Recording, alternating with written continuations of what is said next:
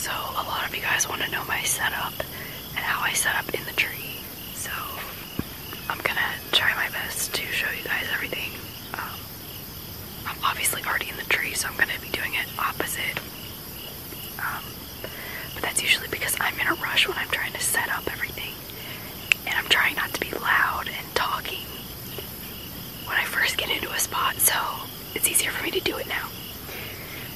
Okay, so obviously my camera, my second angle camera, which you're watching through currently, is my one that I have facing on me, so I just find a branch or something that I can attach it to. I have this mini tripod. It has 3 legs and it's rubber, and you can bend it around limbs. And then I also have this clamp. It's like a C-clamp, and then you just tighten it, which is what it's on right now.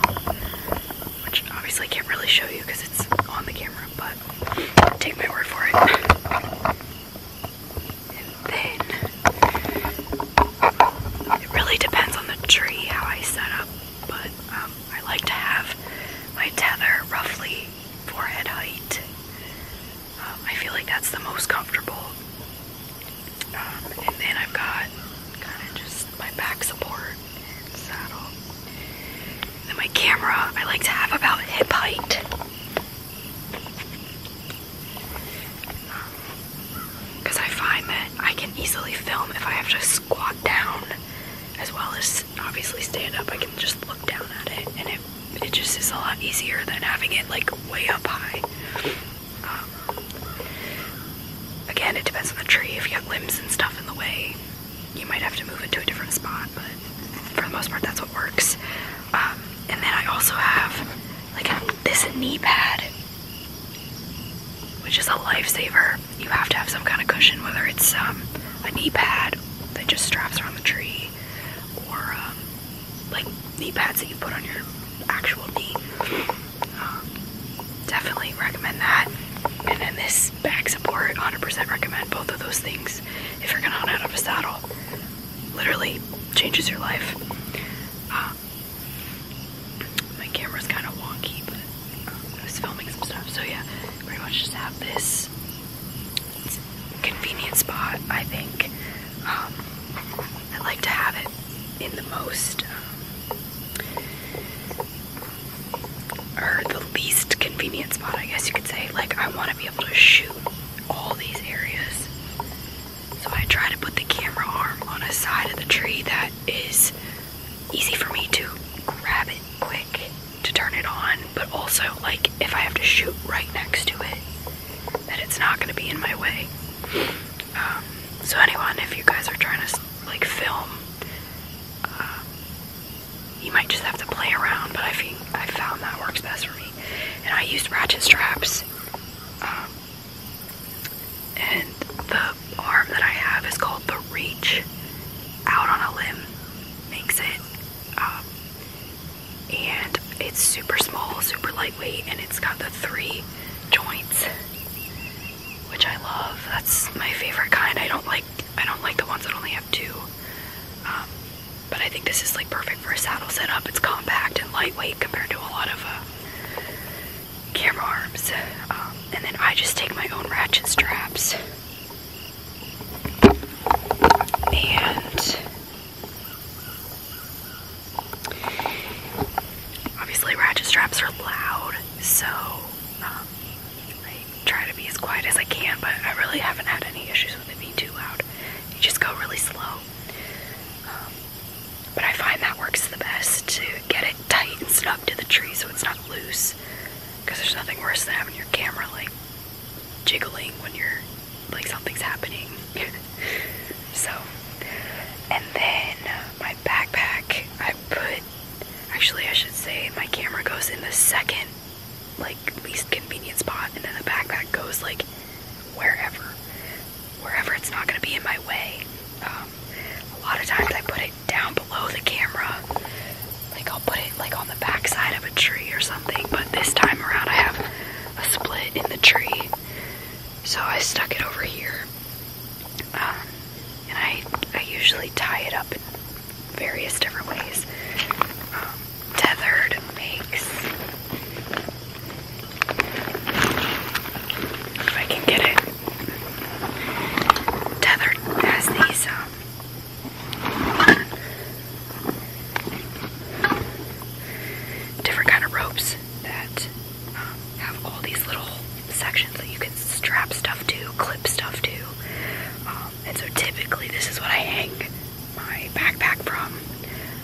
like secure.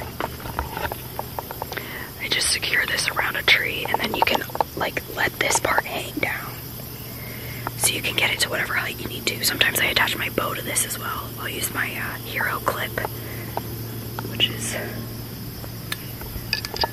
this guy.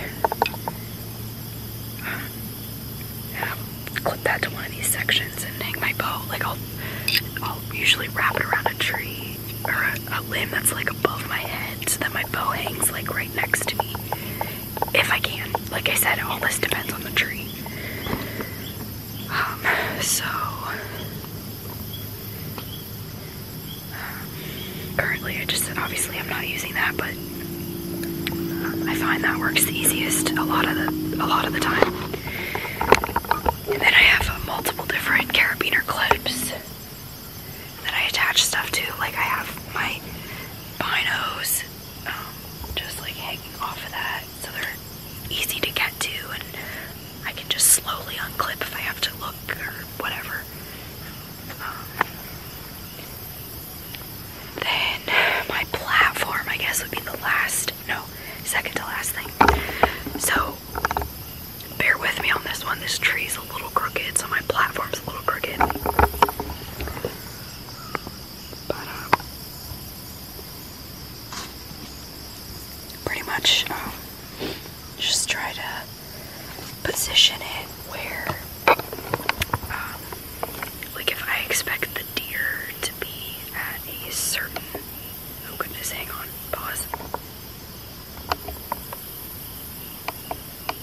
Okay, so if I expect the deer to come from a certain direction, I try to position myself on the opposite side of the tree.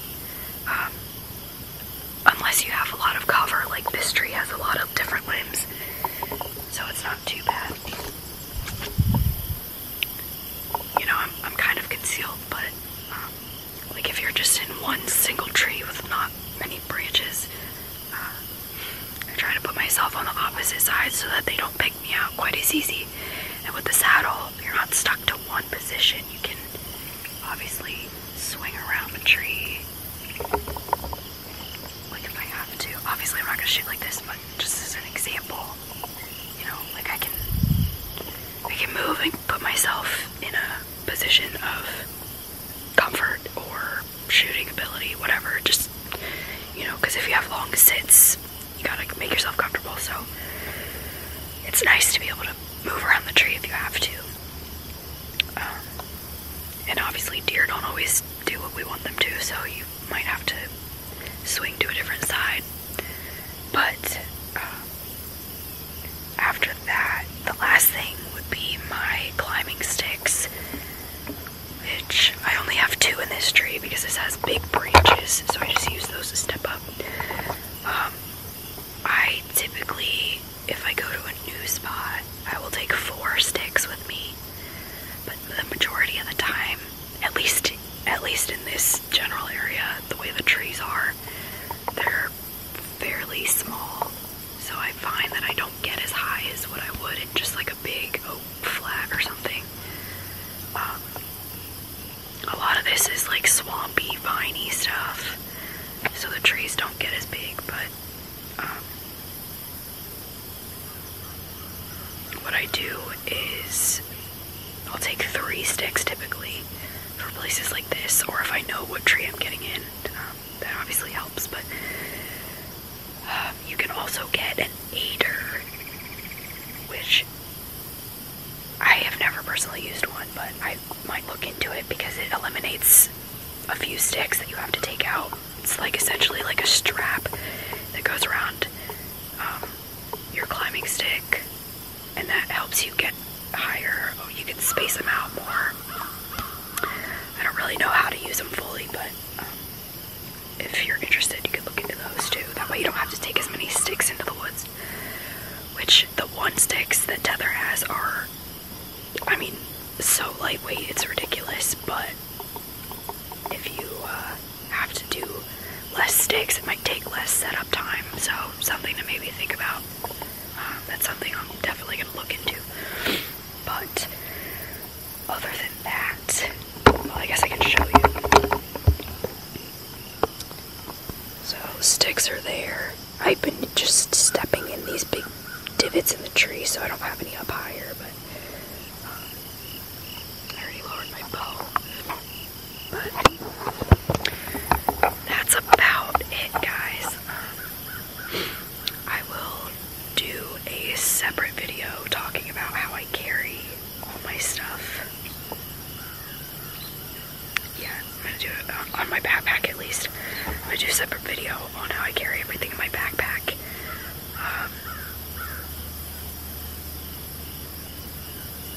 Sorry, I'm like paranoid because I just really want to shoot this deer.